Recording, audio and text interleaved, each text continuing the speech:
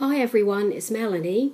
I have another little project to share with you today, and it's this altered cigar box which I picked up at a car boot sale, which I think I paid about 50p for. The box was in quite good condition, so I didn't have to do much to it. I just sanded it down lightly, and then I painted it with the mother of pearl acrylic paint. And then I used the Prima Rhymes papers, which I'll just turn the box around so you can have a look at everything. All the edges are distressed, and I did add a little bit of gesso on the paper as well. The bottom I covered with these clear pebbles, and also added another one to the front of the box, which helps to fasten, which is to fasten the box with this beaded trim. You did some moulding paste on the front and just slightly inked that with walnut stain.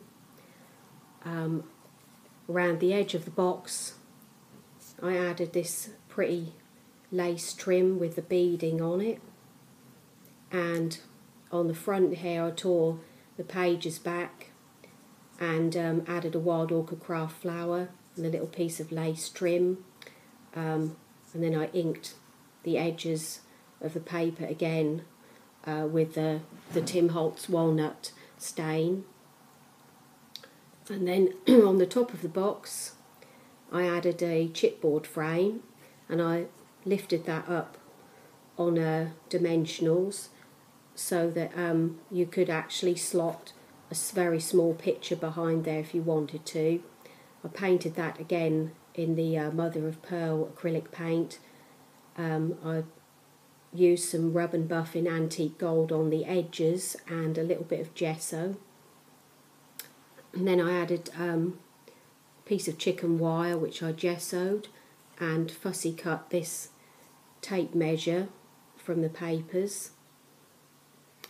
And then I used these are Prima flowers. Just show you them quickly. And they're Ceylon Attic, and you can see a piece cut out there from the card. I actually used that as the clock on the corner, because some of their packaging is so nice that I thought I might as well use a little bit of it. So under the flower there I added some tulle and eyelash trim, and then these two flowers, this one and the one over there, these are Prima flowers again, and they're called Tasha Gold. And then I added a little metal piece at the top there, which I actually used gesso on that to begin with, but I weren't really happy with the effect. So over the top of that I used rub and buff in antique gold, and so it just gave a little bit of an antique look to the flower.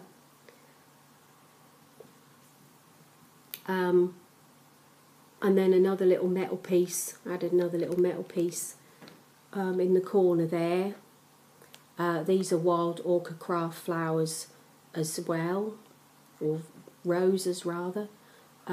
This is a butterfly I fussy cut from the papers and added a couple of little gems there.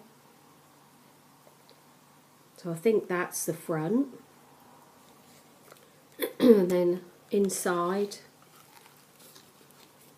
again I added some more Prima Rhymes paper inside, which I distressed the edges, and then I added this rosette trim, cream rosette trim, which also comes from Wild Orchid Crafts. And I thought I love the fairies in these papers, So I thought it looked really, really good. It came out really good. Adding the little fairy in the corner there. And it's just a nice little box. You could use it as a trinket box, photo box, memory box, anything like that really. So that's it. That's my project for today. And I just want to say thank you to everybody for watching. I love reading all your comments. And I hope you all have a very crafty day, and I'll speak to you again soon. Bye.